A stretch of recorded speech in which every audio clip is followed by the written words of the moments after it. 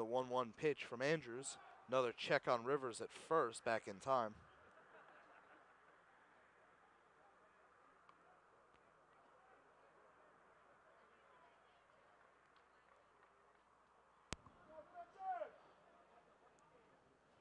The 1-1, Rivers goes, swung on and missed.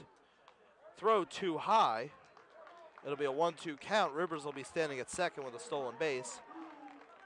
Chalk him up 4 for 6 on the year.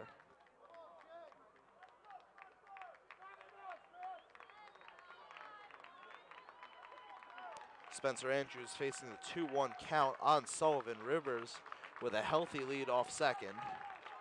Crowd really starting to get into it here at High Point. That one knocked to left. That is deep, and that is out of here. And a 2-run shot for Sullivan in the top of the ninth. VMI takes the lead 3-2. Excuse me, 5-3.